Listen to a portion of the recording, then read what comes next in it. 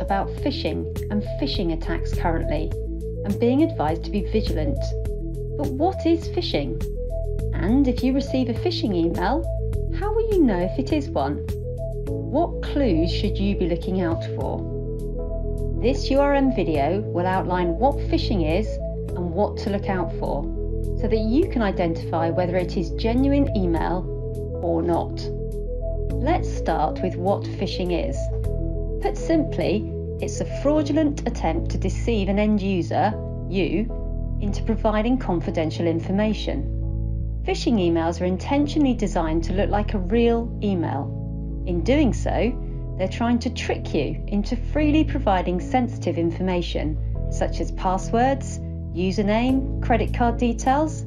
As a third of all data breaches come from phishing attacks, we need to know what to look out for and to be on our guard.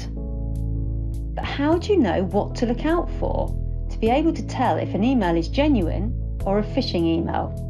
Firstly, it's useful to be aware that phishing emails generally target individuals and play on basic human emotions, such as the desire to help.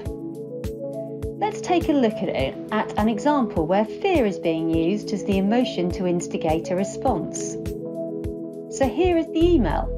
At first glance, it looks pretty genuine, but let's take a closer look and go through the email step by step. First, let's look at who it's from. Does that look like a genuine email address? Would Public Health England really be using a Gmail address, or would they have their own domain? Have you ever received a sales email from Public Health England before? And is it the sort of thing that Public Health England do? Try and sell directly to individuals? You should also think about whether or not you have ever signed up to receive emails from the sender. The next thing to look at is who the email is sent to. Would you typically expect an email like this to be sent to everyone at your organisation, or just certain individuals, or even a department? Also, look at the introduction to the email. Most emails will be addressed to you individually, certainly if they were from your bank or a similar large institution. What time was the email sent? In this example, would you expect Public Health England to be sending emails out at 3 o'clock in the morning? What about the subject of the email?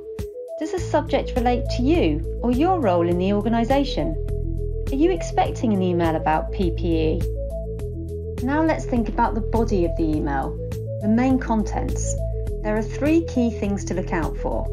The first is any hyperlinks. If you hover over the hyperlink, it will show you what the destination is and the website that you'll be sent to if you click the link. In this example, it's not going to send you to Public Health England website, but something completely different. The second is the content of the email and how it's presented, the actual body of the email itself.